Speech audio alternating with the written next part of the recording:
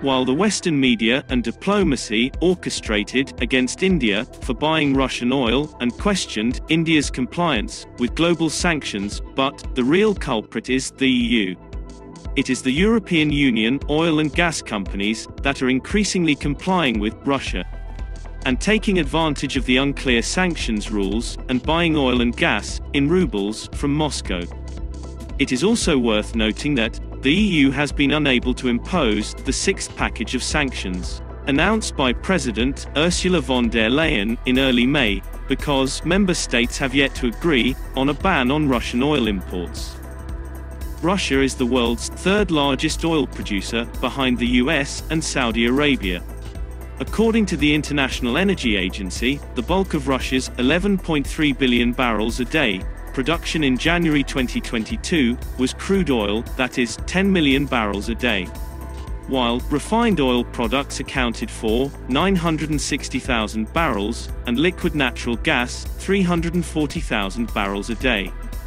Although ranked third among oil-producing nations, the IEA says that, in terms of all oil products, Russia is the world's largest exporter to global markets, and the second largest crude oil exporter after Saudi Arabia.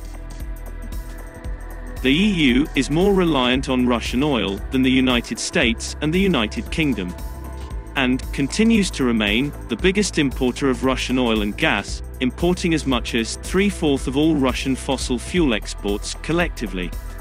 Russia had mandated that payments for gas be made in rubles for companies based in unfriendly countries, and it appears that EU countries are increasingly complying with Russian requirements for payments for Russian gas supply in rubles.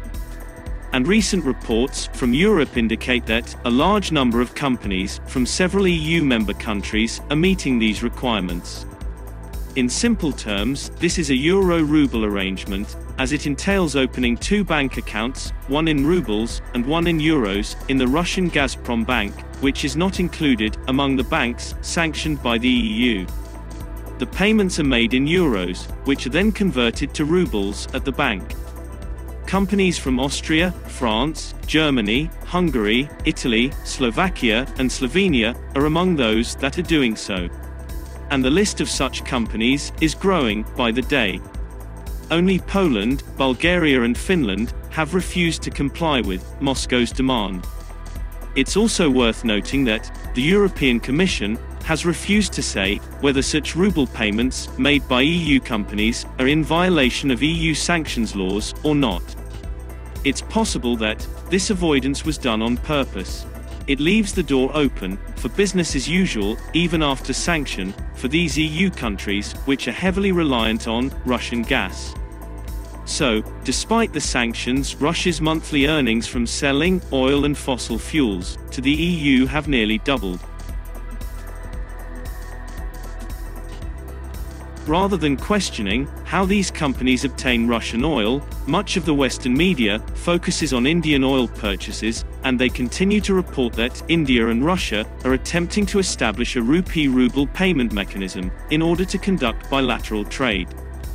And, as these companies continued to pay for Russian gas through a Euro-Rouble arrangement, it is not surprising that the Russian ruble is strengthening against the major currencies, as Western sanctions push up oil prices, resulting in even higher prices at the pump. The EU citizens, homes, jobs, and wallets are also all being impacted. And this could lead to more social inequality, a rise in unemployment, and an increase in energy poverty. So it is clear that the EU's game with Russia is wreaking havoc on smaller, weaker economies, while also causing global instability. Russia previously has warned that banning its oil would lead to catastrophic consequences for the global market. And it appears that these sanctions aren't just hurting Russia's economy, but also having an impact on the lives of European citizens. Clearly, Russians are laughing at the EU's approach to obtaining oil, while Ukraine is being bombarded with bombs and missiles.